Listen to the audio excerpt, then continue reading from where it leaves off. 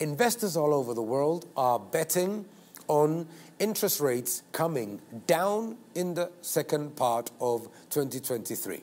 Everybody is assuming the rate hikes that are expected into May, June of this year. And certainly the Fed is likely to raise rates to 5%, the euro area to about 3.5%.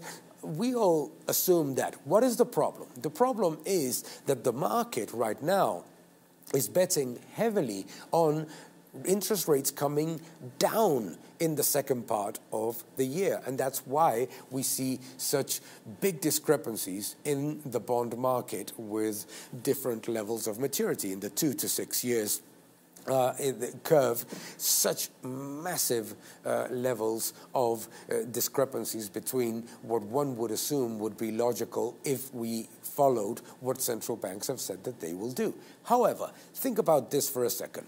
If central banks are following their rate path, as they have said, and we see a small improvement in economic growth estimates because of the reopening of China and the Eurozone, therefore not entering into recession. If we see all that, central banks are not going to cut rates in the second half of the year. Certainly not.